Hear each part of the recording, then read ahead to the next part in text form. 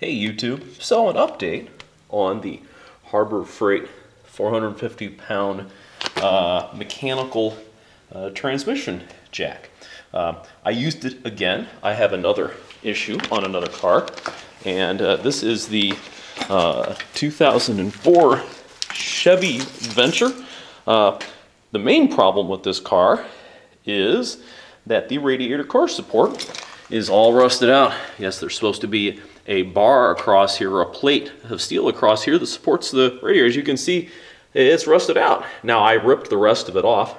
And check out there, a little knob there, a little rubber bushing where the radiator sits. But I got a chance to use this nifty transmission jack again because I noticed some oil leaks, and I got to use my engine support from Harbor Freight again. So, boy, these tools are certainly paying for themselves. But I wanted to go and look at the transmission jack again just for a couple minutes. When you take the car, and here we are, its wheels are on the ground in the back, and jack stands in the front. When the car is sitting at an angle, this transmission jack can be used to essentially line up the platform here to get it so that it is roughly kind of inclined with the vehicle. Now, I will say that with a varying degree of success that works.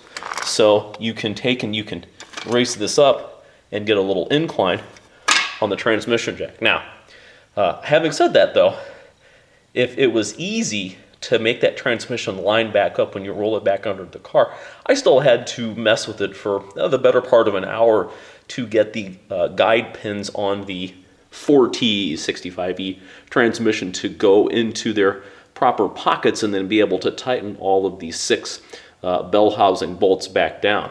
But that feature is there, and that's kind of neat. And this time I even used the straps, you know, the tie-up strap here to secure the transmission on this.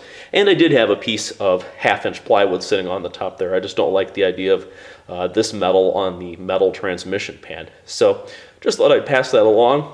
I guess the people that are interested in this transmission jack will hopefully see this other video in my produced videos and take a little bit more knowledge from it. But it worked pretty well again. Again, I like the wide wheels on the platform and the ratcheting wrench and all that sort of stuff. One thing that is kind of weird is that the ratchet side of it, if you're under the car and it's a front wheel drive, or even if it's a rear drive car, and you have to lift this plate up, that what that means is that you have to get under, you have to go under here instead of being in the front of the car. You have to be kind of behind it to get your ratchet into the lifting device there.